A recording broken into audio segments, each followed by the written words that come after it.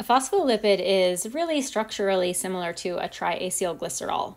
It's a molecule that is found exclusively in cell membranes in both plants and animals. There are two main types of phospholipids. One is called the phosphoacylglycerol and the other is called a sphingomyelin. I'm going to begin by drawing like our, block diagram, sort of a representation of the phosphoacylglycerols. So we're starting with phosphoacylglycerols. Just like I said that they are like a triacylglycerol, and in that regard, they have the same glycerol backbone. And they also will have the fatty acids coming off of the side, but a phosphoacylglycerol is only going to have 2 fatty acids instead of having 3. And I'm just abbreviating the fatty acid FA. Just like a triacylglycerol, these could be any 2 fatty acids. It doesn't matter what they are. So instead of having a 3rd fatty acid, the phospholipid has a phosphate group. The phosphate group does not align itself with the fatty acids like we see in a triacylglycerol. Instead, it actually points in the opposite direction. So it's sticking out on this side. And this has to do with the polarity of these groups. The fatty acid groups are very nonpolar, so they stay together on this side of the molecule. And the phosphate group is very polar, so it's repelled by those fatty acids, and it ends up on the other side of the molecule. So I have to concentrate to write phosphate. It's a tricky word. Phosphate. The phosphate group is followed by another group that we call an amino alcohol. So there's actually 2 groups on this end over here. Amino alcohol. And so because the phospholipid, the phosphoacylglycerol, has one of its tails in one direction and the other tail in the other direction, a lot of times we will represent this molecule as being kind of like this, with squiggly lines for the tails. And this would be the polar portion of the molecule. The polar portion of the molecule is this side right here. And then these little squiggly tails, these are the non-polar tails of the molecule. Those would be the 2 fatty acid chains. Sometimes also the molecule is represented with a circle instead of that rectangle for the polar part. And so this would be, these 2 are both representing the same thing, the circle being used to represent the polar portion of the molecule with the 2 non-polar fatty acid tails. There are a lot of different types of phosphoacylglycerols because you can vary the fatty acids on the molecule, so it gives you many different options. In addition to that, there are 2 different types of amino alcohols that we see on a phosphoacylglycerol, and that gives us in general like two classes of phosphoacylglycerols. One type of phosphoacylglycerol is called a lecithin. And in a lecithin, the amino alcohol group is, actually I'm just going to draw it because it's kind of hard to describe. So it's a methyl on a nitrogen with 2 more methyls attached. And that is followed by a couple of CH2 groups. This is the amino alcohol portion of the molecule. I'm going to go ahead and draw the phosphate. So the phosphate is an oxygen followed by a phosphorus that's got a couple more oxygens on it. 4th oxygen on it. And then this brings us to the glycerol backbone for the molecule, which is what I'm drawing right now. And then these are going to be the fatty acid portions of the molecule, just kind of like we're used to seeing.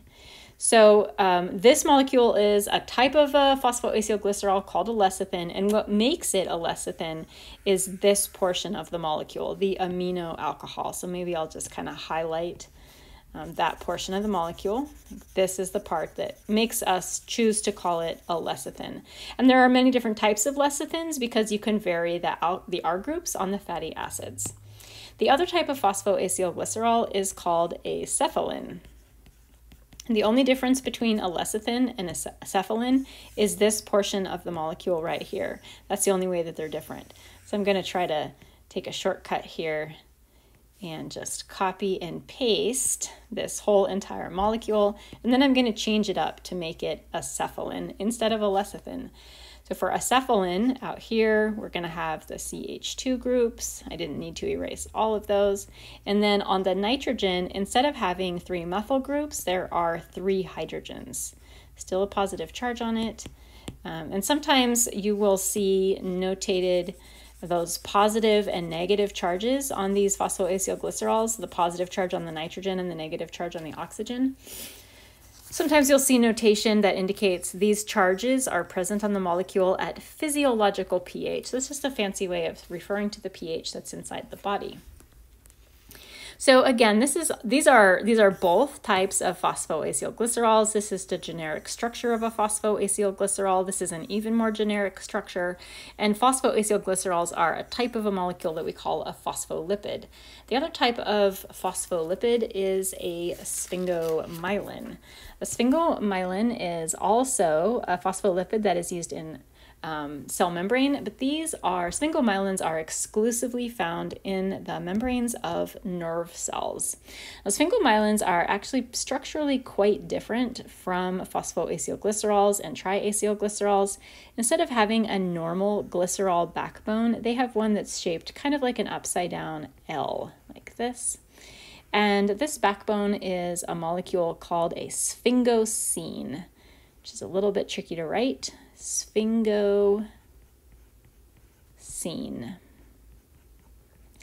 And because of this bulky portion of the sphingosine backbone, there's only room for 2 more pieces on this molecule right here.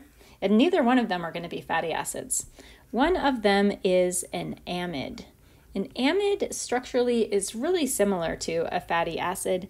And in fact, instead of just writing amide, I think I'm going to just draw that functional group. So it's going to be a nitrogen with a carbon double bonded to an oxygen, and then it's going to have some sort of hydrocarbon tail. So it's really similar to what we would see in a triacylglycerol. Instead of having an oxygen here, there's a nitrogen instead, and that nitrogen needs hydrogen on it. It needs one more bond. Now the last portion on this, actually shouldn't have drawn it this way, the last portion on this is just the same as what we see in the phosphoacylglycerols. So it is the phosphate group. And the phosphate group is followed by the amino alcohol.